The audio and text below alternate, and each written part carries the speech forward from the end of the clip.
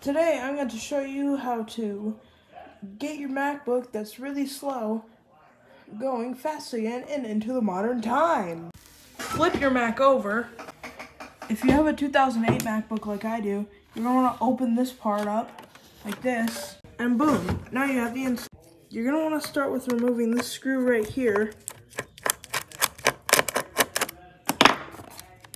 pulling out this bracket here, and now you're going to want to get this hard drive out. What I like to do is pry it out with the screwdriver.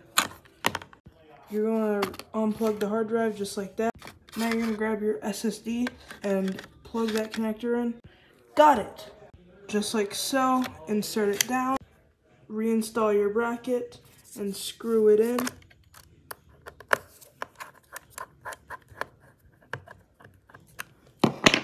Now you can reinstall the back, and boom, so much faster now.